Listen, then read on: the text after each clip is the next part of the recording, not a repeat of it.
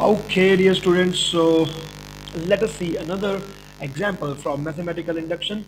How are we going to this question now?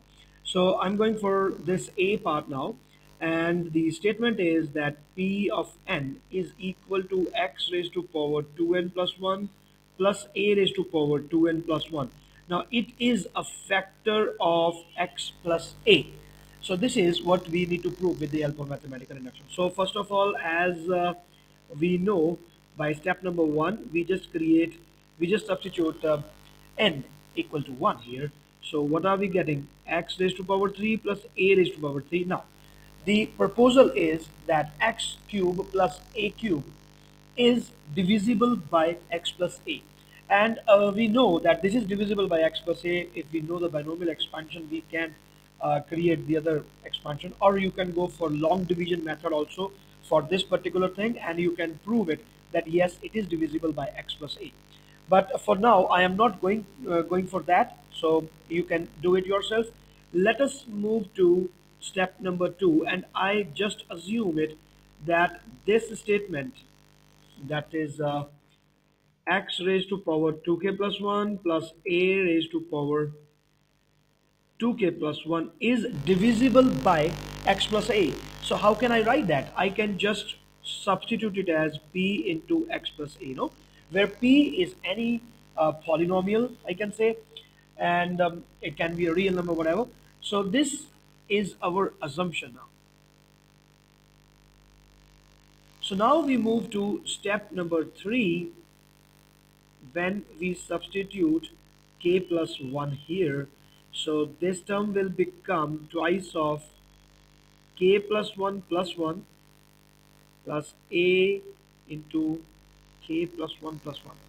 Be very particular about your handwriting because it's only algebra, and if even one single mistake we make, the complete question is now out of our reach then.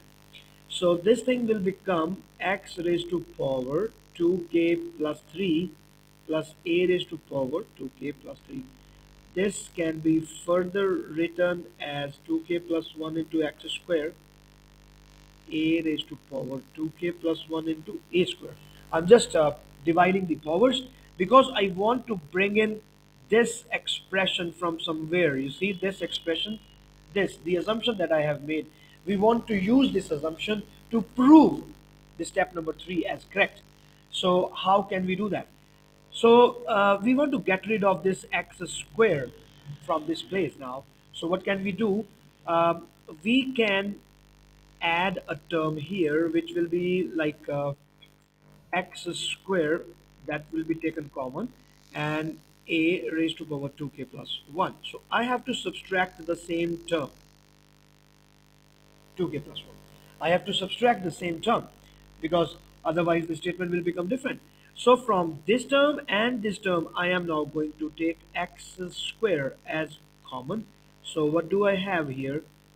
This plus a raised to power 2k plus 1. So there we go. We have created the statement that we wanted. So we can use this assumption now. There, we will substitute it later. But anyways, we have to write this term and this term now.